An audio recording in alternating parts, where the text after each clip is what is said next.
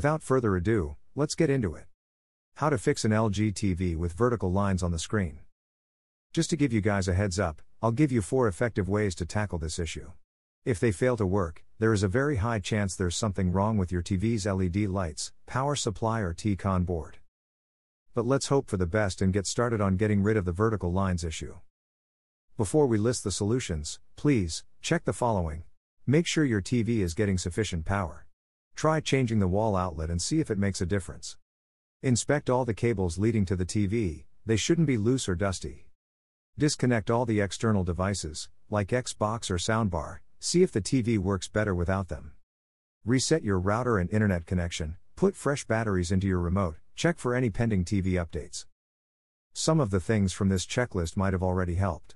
But if not, here are 4 more steps to follow. Number 1. Soft reset your TV. Simply turn the TV off, unplug it from the wall, wait for 60 seconds, plug it back in. This will most likely fix the issue, but if not, there are a few more things for you to try. Number 2. Turn off Eco Mode and Energy Saving Mode.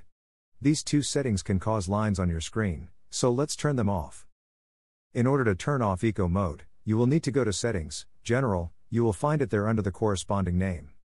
For Energy Saving Mode, scroll to Picture from the Settings menu, and turn this feature off. Number 3. Replug HDMI cables. I already mentioned checking the cables for any dust or dirt. I also recommend that you unplug the HDMI cables from your TV, and then reconnect them. You can try using a different HDMI port. Number 4. Factory reset your TV. If nothing has helped so far, let's go ahead and do the factory reset. This will erase all the stored data on your TV. Select Home. Settings. General menu.